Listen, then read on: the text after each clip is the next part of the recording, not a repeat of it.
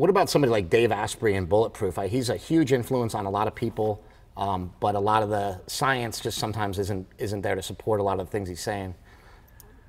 He's a lot like Greenfield. He likes to just hype things and say things are crazy. Yeah, I mean, also he has his own anecdote like about the mold and all that stuff, and sure. he believes that. Maybe.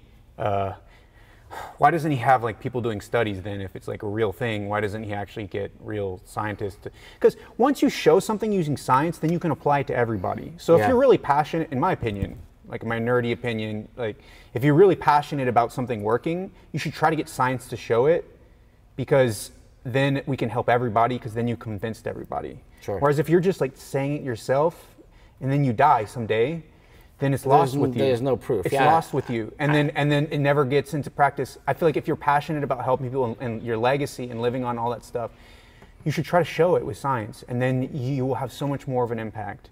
And he doesn't care about showing it with science, and so that always makes me think, judge people by their actions, not by their words. Yeah. Always makes me think he's not really interested in that. He's interested in like the money. That's how I think about it. Do you think it's hard to say, like, do you think it's like, is it just money, or do you think like these people have, I think like most of the people that are on this list, they have like this, I think they feel good about like helping people, and I think money, money is part of it, but I don't know if they're in it like just for the money. I think there's some sort of like like ego in helping people or something. Ego, yeah. I know I have to admit, I get a hell of a rush of just helping people. When I can help somebody change their diet or change their life, there's some sort of ego boost there, Yeah, I mean, Dr. Oz, he was a surgeon, right? And actually a really well-respected surgeon at Columbia. He's a professor of surgery at Columbia University, a really good medical school, like super good medical school.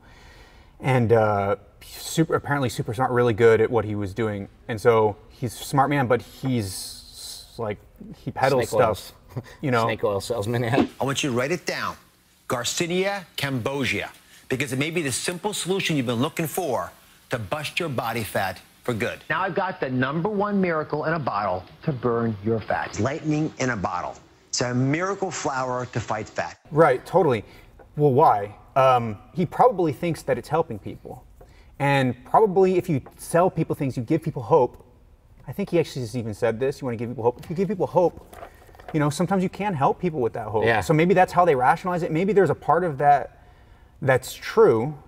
But I don't want people to be doing things that are ineffective whenever they could be doing things that are effective. Sure. So that's kind of there's a weird, interesting question there about quackery, even quackery itself, giving people fake treatments. Is there something, there's something good about that. It's not entirely bad, I'm not saying. And then like Dave Asprey says things like, I'm gonna live to be like 180 years old. Look, I'm gonna make it to at least 180 if I want to. And I think that offers like a lot of people. He's full of crap there. I think it offers a lot of people a lot of false hope that they can live longer if they become bulletproof, right? And I just think that there's zero evidence of that, and I think it's a bad message to send to people. He's marketing himself. Yeah. I think he's consciously marketing. He doesn't believe that. But then again, a lot of the things that he's come up with, I've actually used and implemented in my diet and in my life to actually help me. So it's like I have a love-hate relationship with these things. Well, maybe what he's saying, the things that are practical, like do this to lose weight. Maybe you can listen to that stuff.